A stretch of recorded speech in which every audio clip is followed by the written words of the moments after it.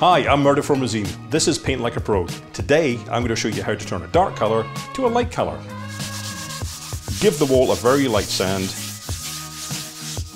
It's really important to apply a coat of primer first. Use the correct sleeve on your roller and adopt a slow and steady approach to get good, even coverage of the primer. Remember, your objective here is to change the colour from dark to light. Make the first coat count. After the primer, give the wall a very light sand. Then using a roller, apply your interior paint finish. If in doubt of what kind of paint you need or the best roller sleeve for the job, check with your local Resene colour shop.